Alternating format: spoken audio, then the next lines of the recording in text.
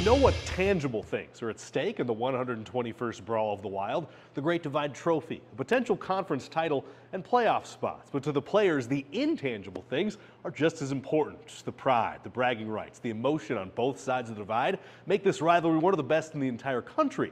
But you don't have to take our word for it. This week we asked some of the guys who've suited up in the Brawl of the Wild just what makes this game so important.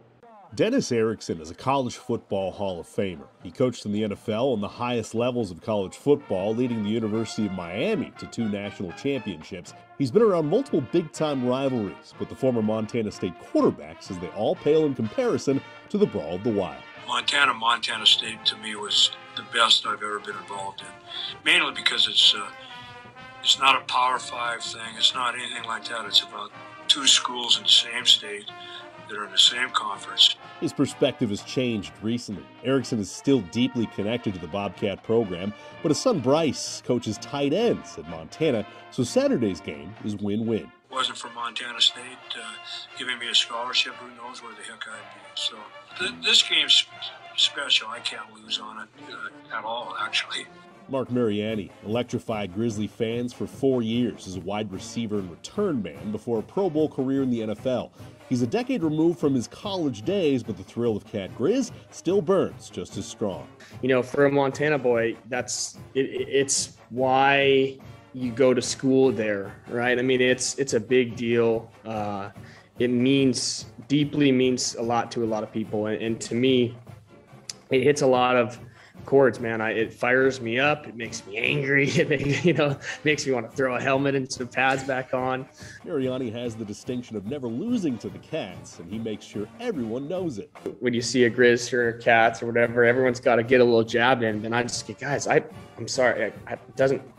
I never lost. I don't have feels. When Junior Adams arrived in Bozeman as a transfer wide receiver from Oregon State, the Bobcats had lost 15 straight games to the Grizzlies, and he quickly learned it wasn't just another game. You know, after they beat us, they run on the field, obviously, and they take their pads off, and they had these T-shirts on. I think the streak was at 15 or 16 at the time, and they threw these T-shirts on that had, like 15 on it or 16 on it, and that's when it, after that point again, that's when it resonated to me how big it really truly was.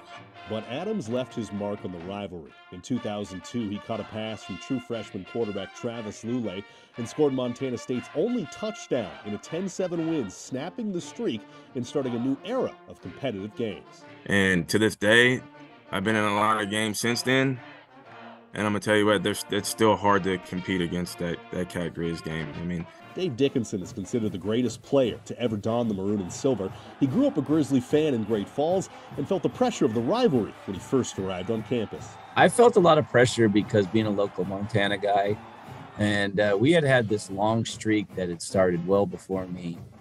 And by the time my years were coming along, we were hitting double digits. And I didn't want to be known as a guy that, was a quarterback that the streak ended in. Dickinson won both of his starts in Bozeman, and he's never been back since. My last game there is the last time I've been in that city. And I never really felt they wanted me back. So really want to have the term rivalry. You need to have back and forth.